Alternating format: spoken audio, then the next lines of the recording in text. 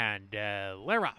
A smooth beginning for the quartet of rivals, and St. Annie's Indy was away from the blocks quickest. Narrow lead early on splashing in second. Grazie a little bit closer than usual on the outside. Caught 4 deep entering the clubhouse turn, and Miss You Mom is down at the rail at the back of the pack as they round the clubhouse turn.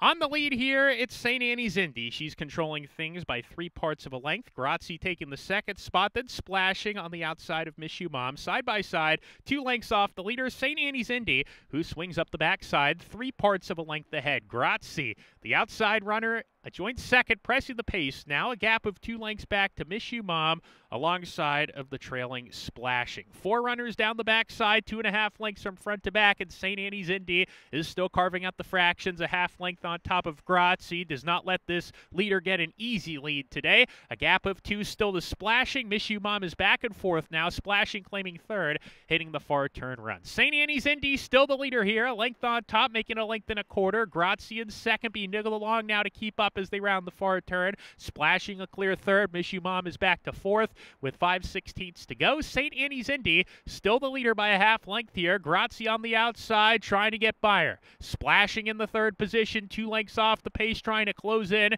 and 4 back to Miss You Mom, who's dropped out of it. Top of the lane, Grazie trying to get to St. Annie's Indy. Grazie gaining some ground now. These two are head and head in the final furlong. Grazie has taken the lead. Splashing is coming on. St. Annie's Indy's done. 2-horse race. Grazie has the lead. Splashing is second, and Grazie, the 10-year-old mare, how cool is she? Grazie gamely wins it. Splashing second, photo for third at the end. Miss You Mom and St. Annie's Indy.